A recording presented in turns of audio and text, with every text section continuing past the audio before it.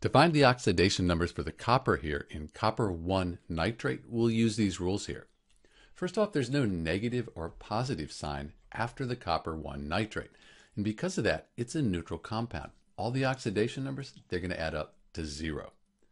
It's important to recognize here that this NO3, this is considered the nitrate ion. It always has a charge of 1 minus. So we have this nitrate ion here, and when we have ions, the oxidation numbers, they add up to the charge on the ion. So the N and the 3 oxygens, they'll all add up to 1 minus. Since we said everything has to add up to 0, that means the copper has to be plus 1. So the oxidation number on the copper is plus 1, and that's why we're calling it copper 1 nitrate. If you need to figure out the oxidation on the nitrogen in the nitrate ion, there's a link in the description on how to do that.